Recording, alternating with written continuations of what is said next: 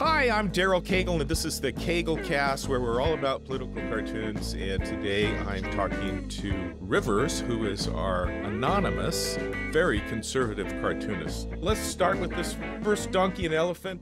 Donkey Democrat says, "Still love you, man, even though you're a fascist for supporting Trump." And the elephant says, "I love you too, even though you obviously enjoy innocent Ukrainian children being blown apart by cluster bombs because you support Biden." Yeah, well, the idea, of course, is that Republicans often get blamed for supporting Trump because obviously they support everything about Trump, which isn't necessarily true. So I was just throwing that back just to say, well, just because you support somebody over another person doesn't mean that you necessarily attribute or you subscribe to all of their antics. Well, it's a small minority of Republicans that don't support the military aid to Ukraine. Yeah, that is true, and I think I'm probably one of them. I don't think that it's a good idea to continue to push weapons on a country that is inevitably going to lose this war, or perhaps even draw the rest of the world into a direct military contact with Russia. You don't think that withdrawing military support from them would lead to drawing more countries into the war? You'd see the Baltic states and Poland immediately jump into it to support Ukraine. Yeah, not necessarily. I mean, we're speculating here, but I would say that we're looking at a situation in which Russia is a nuclear powered country. I think we need to treat them with respect. They obviously had a reason, which just so you hear this, I don't support Putin at all. I think what he did was beyond the pale, but at the same time, they had been warning NATO and the United States that they always found the Ukraine's inclusion into NATO as a direct threat to them, and they've obviously had some long-standing issues with Ukraine. So again, so you hear this because I know that Trump supporters or conservatives often get confused for supporting Putin. We absolutely don't. I think the guy's a maniac, but at the same time, we're not completely innocent in all of this either. We've obviously done some things to trigger, and as I understand, If you were fully supportive of Putin, these are just the things that you would say. right, and that's not necessarily supporting Putin. That's just acknowledging that there is some inconsistency with our arguments. It's the same as we could have, because I know Russia has asked for peace at least twice now, and the U.S. has basically denied that offer. So I don't know what the end game is here, because at some point, we could end up having, as I said, a direct military conflict with Russia, and that would be a very, very bad thing because they have pretty good military arsenal. They have a really good nuclear arsenal, and they could easily make it a very bad day for most of the U.S. So you're fine with them getting rid of all those neo-Nazis in Ukraine and rebuilding their empire because we shouldn't be involved in this, and they're a country that deserves respect. I didn't say that either. I think that, as I said, they've struck for peace twice now. So, Well, how or they, so? well, they've I mean, asked for, they I mean, they've, well, not struck for peace. They've asked for negotiations twice now to end this war. And the U.S. has directly intervened and said no. So we are in a situation in which, for some reason, I don't know what the end game is, because the Ukrainians aren't going to win this war. I mean, it's very clear that Russia has a much greater army, and they're going to eventually wear out the Ukrainians. So we can send them as many, tanks and airplanes and whatever we want to send them. The reality is that Russia just has a much more vast array of weapons and people. And so they're eventually going to lose this war, and for what end? And why is that clear to you? just simply because it's inevitable, because Russia has way more in terms of their military strength. I mean, I really But don't. they're also corrupt and incompetent. Well, that's very true. And again, so you hear me again. I don't like what the Russians are doing. I don't like this war. I wish, like Trump has said, at this point, it's a matter of saving lives, right? You're like, nobody So when likes to they see. invade Well, Lithuania next, you'd be okay with not being involved at all in that too? Of course, that's different because they're in NATO, but how different is that really? Well, they're in NATO, so there's Article 5, right? Mhm. Again, I And think Russia. you respect that. You wouldn't respect the Russians over NATO. So the only reason regarding Ukraine is that they're just not in NATO for you. Well, no, but that's the thing is that I mean, Russia has been for many years saying that they are not prepared to have Ukraine in NATO. That is it's You think this is non-negotiable. about NATO? It's they have been warning about this for a very long time. I'm sure that there's some It's one of a list of dozens there's of a things that they complain absolutely about. there's a list of things for sure. But I mean, it's a war that the Ukrainians they're being depleted. It's their young men that are being killed. We're basically sustaining a war that's unwinnable. As I said, if the Russians are prepared to sit down and talk, why wouldn't we want to talk? So, Daryl, what is the end game? You tell The me. reason we wouldn't want to talk is that they want negotiations with America and not Ukraine. And they attacked Ukraine. It's not the role of America to negotiate on behalf of Ukraine when they refuse to talk to Ukraine. They're attacking and killing Ukrainians. Yeah, but They it's want to negotiate with us because what they want is to take over Ukraine and have us not give them any support. okay. So I would They're not negotiating an end to the war. They're trying to make a deal with this country that's bothering them that's outside of the conflict. right, and that's understandable considering it's the U.S. that's supplying Ukraine with the weapons. And it's So also understandable why the United States would not accept that negotiation. right. Well, then what is the end game? Are we going to end up? The Are end we game going? is Russia falls apart because they're corrupt and incompetent. Oh, I don't know about that. That's very possible. That They would be. certainly have a history of falling apart. Oh, that would be lovely. I mean, we would all love that, and I think that would be kind of like a dream come true. But at the same time, um, I think that's much more likely than Ukraine losing.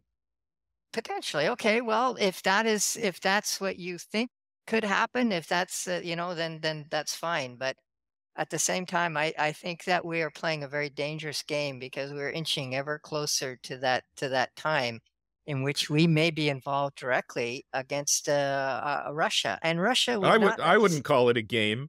You know, it's very serious when one country just decides to murder the civilian populace of their neighbor because they want to rebuild their historical empire, which is really what this is about. It's not about NATO.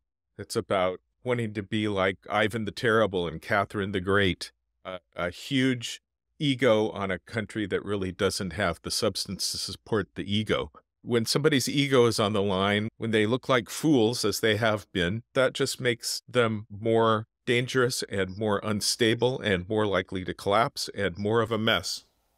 And that's a big achievement for Ukraine so far.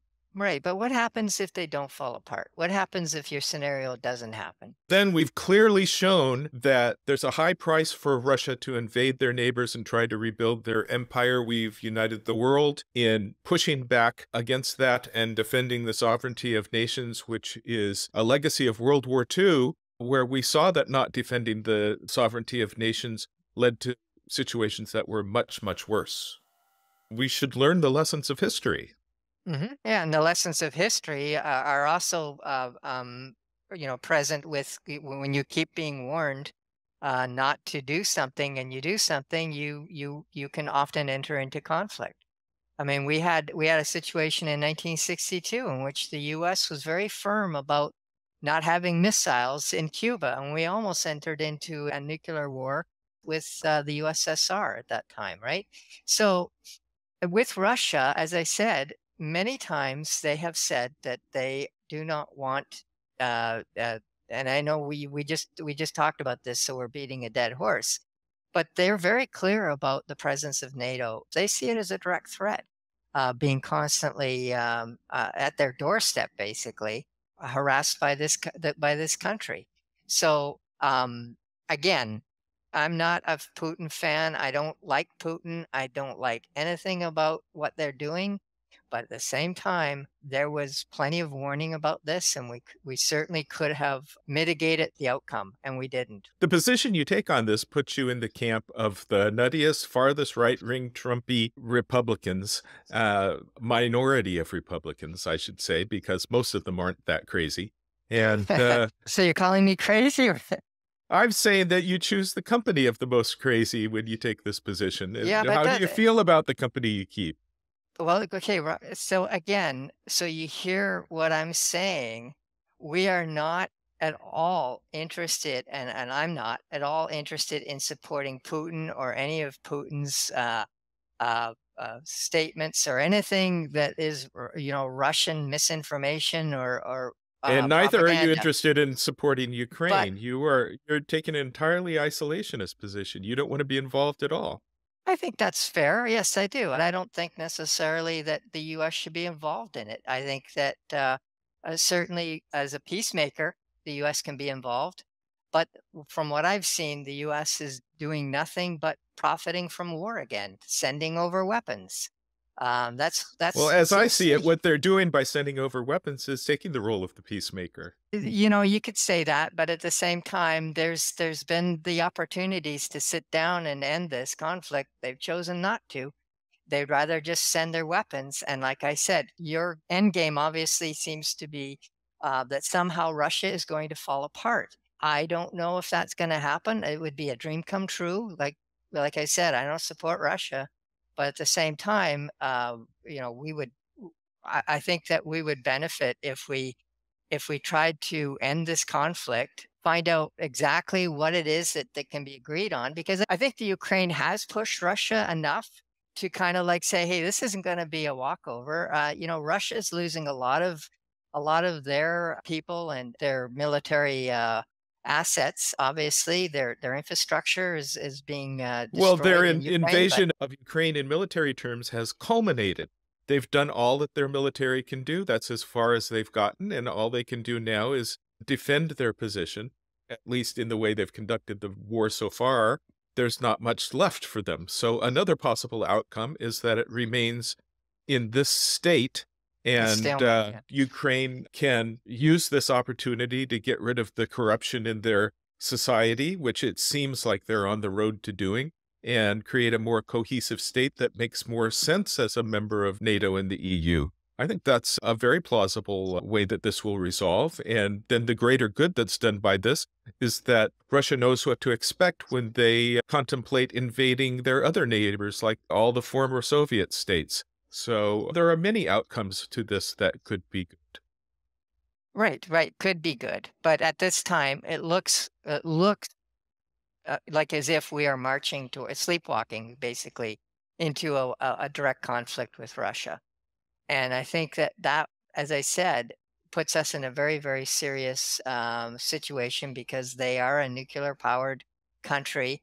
They have made it very clear that they would use these weapons if they felt threatened.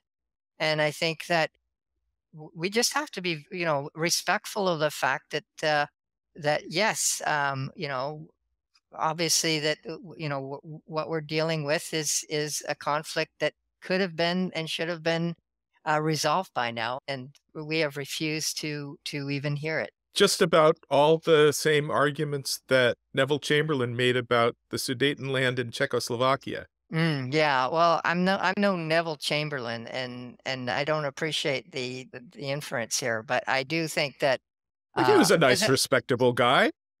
I what think you're Neville? nice and respectable, Rivers. Right, right, right. But Neville Chamberlain, I mean, obviously he was the guy that we all use as the stereotype, the buffoon who bought the whole idea that Hitler was a nice guy and that he could be trusted. The guy who bought He the was Beefle judging the Bridge. costs. He thought that giving Hitler this next country and then the next country was worth it because war would be so terrible. That sounds like the same argument you're making.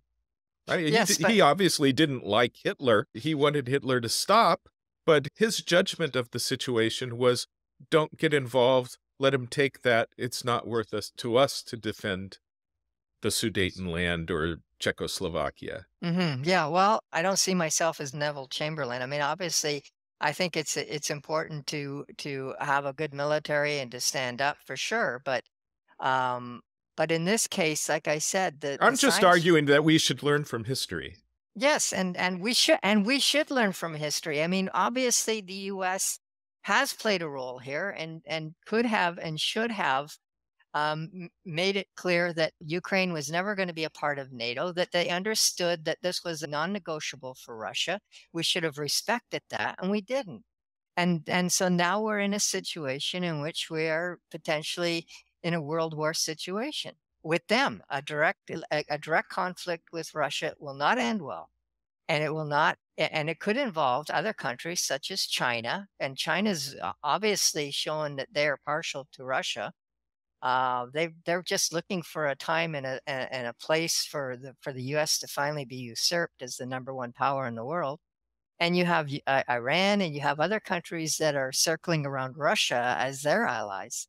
And so you have the potential for a real end of the world kind of scenario, at least end of the world for us plebes. I'm sure that the people in power will find nice little bomb shelters to reside in. But for the rest of us, we might end up being destroyed. And that is the scenario. That And you is don't the see reality. this as all the same arguments in the start of World War II.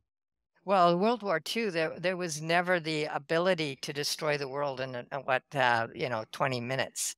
World War II, we did not have that. I mean, obviously, there is a much darker component to this, and we need to respect it because we are playing with a beast here. And so you don't necessarily have to tolerate what somebody's doing or a power is doing like Russia. You don't necessarily have to agree with it, but you have to respect that you're dealing with a very dangerous animal.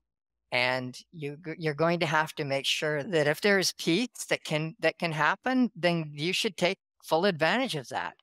I If think they've perhaps the biggest difference in our opinions is that I view not supporting Ukraine as much more dangerous than supporting Ukraine. Well, and that's so you hear this. I support Ukraine. In this war, I definitely support Ukraine, and I'm kind of glad that they're fighting back and that they're winning in some instance. Trying to say that Russia's got a lot more resources. Russia has some weaponry that we don't even have, and that they've upgraded their strategic nuclear capabilities to include hypersonic, which may I don't know, hopefully never gets used.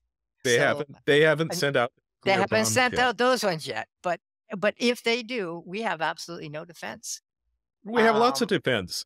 Not If they against do that, hypers. they're destroying themselves. Well, that is true. So we've always existed on the MAD, mutual assured destruction policy, and hopefully that still works. I mean, there's obviously deterrence is good, and we have that.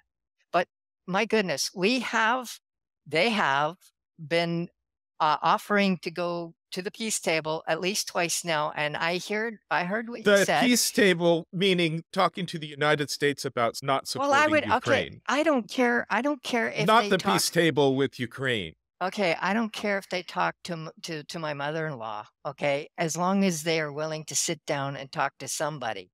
And I don't care who's involved, if that means that the Ukrainians aren't at that table for whatever reason. But if we can at least Well, I I mean, care. It's Ukraine that's getting murdered.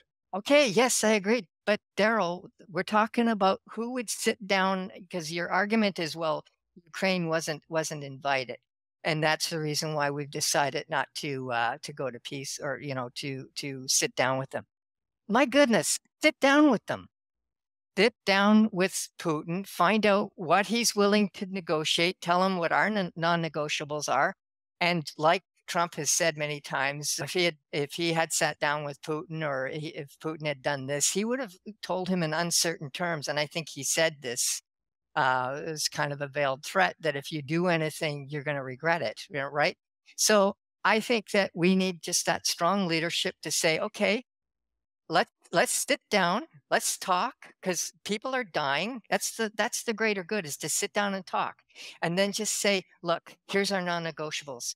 You've got to move out of the territory that you've taken, or there's going to, or are there going to be more consequences? You called me Neville Chamberlain. It's like, like, you know how many times I've drawn Neville Chamberlain as being the flake who basically, ignored the He fact wasn't that a flake. He was a very respectable guy. he, He just he had the but wrong view of history.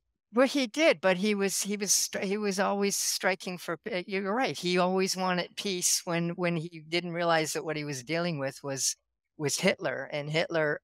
I don't know if Putin is Hitler. He Well, of may. course, they're culturally different, but Putin wants to rebuild the empire that they were embarrassed to lose. Yeah, that you might be right. I mean, obviously, what is it? It was Churchill that said that Russia is a enigma wrapped in a mystery. Was that the right quote? But anyways, but that is true, right? Like, how can you understand Russia and their motivations? I mean, they think so much differently than we do in the West, and what we think is right and wrong, and that, as you say, the empire building and what their national pride resides on. Like, it could be very very true what you're saying, that Putin, being a former KGB guy, is somewhat wants to have his legacy, and actually there's of course been some reports that he's not well. He's physically dying, and I'm not sure if those reports can be trusted. But at Well, the he same time, certainly has gotten puffy and he's round. yes, yeah, he has, and he may very well, not have many days left. But the question is he working on his legacy? Does he want his legacy be that he restored part of the old empire? There's just two outcomes. The one that you mentioned, which is the hopeful one, that Russia is so corrupt and that eventually people will revolt against Putin, but he's never been more popular. I mean, there's obviously going to be factions within Russia that want to that will disagree and want to take him down. But he's very popular. Russia's doing very well, by the way. I mean, all the sanctions that we've thrown their way doesn't seem to affect them that much. They've been pretty happy. So, Well, they you have an know, interesting strategy of having only the poor who don't live in Moscow fight the war, and it may be that that strategy is not going to last. do you know who fought the Vietnam War, right? Usually the poor. A lot of the rich people like Trump and the Bushes and the Bidens of the world, they didn't send their kids off to war. Or at least not to the Vietnam War. It was mostly the poor kids. So when you say they send off their poor, Well, Biden's we're no son, better. Biden's son, Yes, he Beau did. Yeah. Biden, went Yes. off to war. No, but I'm talking Vietnam War, and yes, we do have the occasion, but Well, oftentimes, you but go to the oftentimes, war of the time that you're living in. right, and the Vietnam War, by and large, was fought by poor people. I mean, you have to Well, acknowledge that. people in general are by and Yeah, large poor people. not necessarily at that time in the US. It was, you had a lot of middle class, a lot more than you had today. Well, So there it certainly was, are a lot of people that got deferments and went to college, which wasn't an option for a lot yes, of people to or get out of or went college, to Canada. Yeah. or went to Canada. Hmm. And I think Canada was very nice in that regard. Right, right. Well, anyways, but the point is that I don't see your argument that they're sending the poor to fight the war as being any different than what we've done in the past. This is Well, we what's do the different same is thing. that Russia is running out of people to throw into the meat grinder, and it appears likely that they need to draw a lot more people into service now, and they're running out of the easy ones. When they get to the tough ones, that can have more impact on their society, and I'm looking forward to seeing that. That looks Yeah. like that's in the works right now. Okay. Well, and then I just read former U.S. general. He said that Ukraine is down to a few battalions. So the question is, if it's a war of attrition, who's got more resources to last this one out? And I think it's easy to say Russia does. I agree with you. I kind of hope that Russia does pay the cost, that they understand that they can't continue to do this, and that it will cost them dearly if they try this again. I mean, obviously, we want it to sting really bad, but at the same time, we could do something to mitigate this other than just send cluster bombs. And to me, that is that getting back to that cartoon that we were talking about, that is just the lowest of the low. That you can talk about human rights violations and cluster bombs being some of the most diabolical weapons that we have that often don't explode, and then kids find them, and then they get blown apart years later or months later by playing in some field. And it's like we all agreed a year ago that cluster bombs was a war crime. We all agreed that. So how is it that Biden gets a pass from, yeah, I mean, obviously you voted for Biden, and so did most of your cartoonists. Why does Biden get a pass for basically agreeing to allow a war crime to happen? That, I Well, I think mean, that's an error in observation that most conservatives make, that the Democrats voted for Biden. The Democrats voted against Trump. I against voted Trump, that's against true. Trump. I think Yeah. that's true of all the cartoonists. You're going to be hard pressed to find any of the cartoonists in our group that like Biden. It's hard to Really? find anybody that likes Biden. I actually But find that I find that hard to believe, Daryl, because a lot of your cartoonists are just show.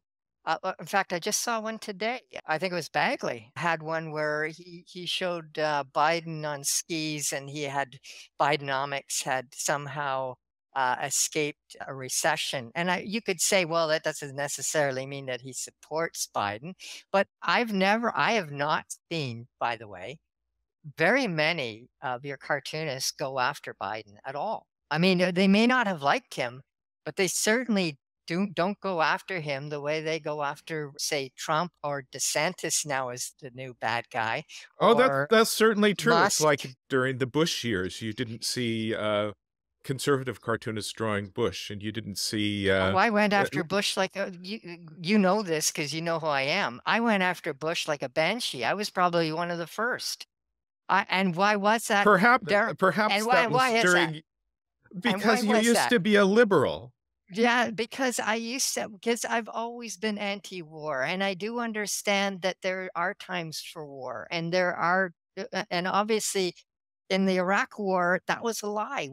I knew it from the beginning. It was like, and this war, we always try to take on that we're on the moral high ground, right? We're Americans, and we have our history and our ethics and our morals to guide us. But the reality is our government doesn't always share those values, and is very much Well, involved in. actually, I've got to disagree with you, because a whole lot of what I do is observe every darn editorial cartoon that comes in. Mhm. And during the years of Bush's run up to war in Iraq, there were remarkably few cartoons that were pushing back against that. And I was surprised by that. And frankly, as I look back on my own cartoons, I'm not proud of all of the supporting of the war in Iraq cartoons that I drew. I regret that. But it's very hard to find cartoonists who were not on that bandwagon. Very, very few. Well, And there I was again, going against the flow, right? Being the. Oh, what I was would I like was? to see Hey, some of those cartoons, Daryl, because I Daryl. really remember it being so rare Oh, to no, go see one back, of those. go back, I I and well, I challenge you. grab a couple and send them to me, because it's And easier I for you to challenge know you where to they call are. me. I challenge you after viewing them to call me Neville Chamberlain again, because I was on the right side of history then, and I'm on the right side of history now. It's just Okay, you. but I should mention that you were just making the argument that many of the liberal cartoonists took that position at that time, and I'm saying that they did not.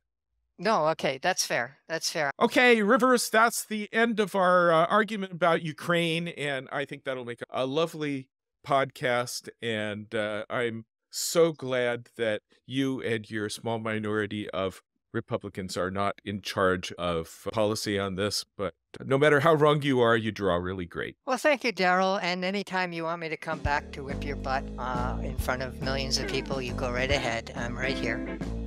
Okay, so remember to like and subscribe to the CagleCast, and we will see you on the next CagleCast.